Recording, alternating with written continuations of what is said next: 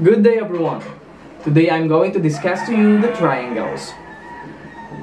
Triangles are polygon formed by three segments joining three non-collinear points. So a three-sided polygon, in other words. So triangles are named according to their sides. We have Isosceles Triangle. When we say Isosceles Triangle, no equal sides are congruent, or no equal sides are equal. If you notice that we have different length in our sides, so they are not congruent, any of the sides. So it can be 6, 7, or it can be 12. So those sides are equal. Next will be Equilateral Triangle. When we say equilateral, equi means equal, lateral means sides. That means all the sides are congruent, or all the sides are equal.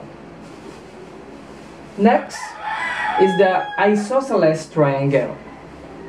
Isosceles Triangle, that means the two legs, these are equal the legs, or leg. The two legs are equal. In Isosceles Triangle also, the bases of the angles are equal. Next, according to the number of angles, or according to angles, if all our angles are acute, when we say acute, less than 90 degrees, that is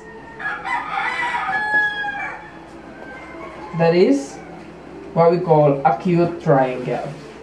So all the measure of the angles are acute. Of course, the sum total of the angles in our triangle is equal to 180. We also have obtuse triangle. Obtuse triangle, if one angle in our triangle is greater than 90 degrees but less than 180, that is what we call the obtuse triangle. We also have the right triangle. Right triangle, if one angle of our triangle is equal to 90 degrees, we have the perpendicular line here, and opposite the perpendicular is what we call the hypotenuse, and this is our legs. And we have the equiangular triangle. Equi means equal, angular means angle, so equal angles. Example is 60, 60, 60. So you will also encounter the word, you will also encounter the theorem, exterior angle theorem. The theorem states that the measure of an angle, exterior, you will also encounter the exterior angle theorem. It states that the measure of an exterior angle of a triangle is equal to the sum of the measures of its two remote interior angles. So we have here exterior angle and the two remote interior angle. So means in order for you to get the exterior angle, there must be two given angles which are remote interior angles. So let's say number 1, find x given this triangle. This is x, that is the unknown. We're going to get the value of that. Then we have 95, another given. So these two angles are the remote interior angle. And we have 138, that is the exterior angle. So following our exterior angle, the measure of the exterior angle, which is 138, is equal to the sum of the measure of the remote interior. So x plus 95. Now, we need to get the value of x. So 138 minus 95 is equal to x. Now, subtract 138 minus 95. That would be the value of our x. So 138 minus 95.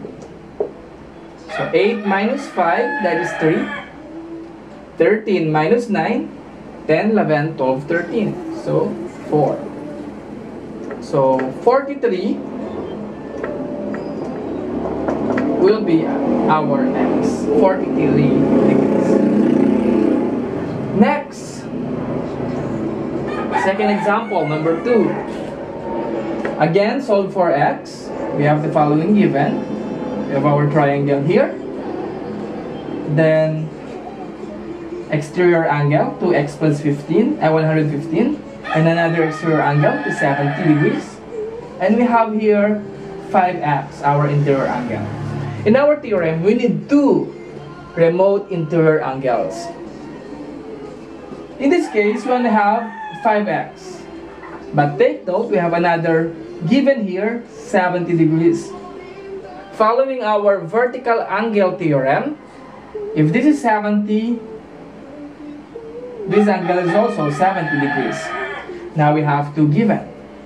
Okay? We can now get our equation, 2x plus 115 is equal to their sum, 5x plus 70. Now we have 115 minus 70 is equal to 5x minus 2x. Okay, so 115 minus 70, that is 45, is equal to 5x minus 2x, that is 3x. Divide by 3 to get the value of x. 45 divided by 3, that is 15. So x is equal to 15. So that is the exterior angle theorem. Thank you for watching Senior Pablo TV.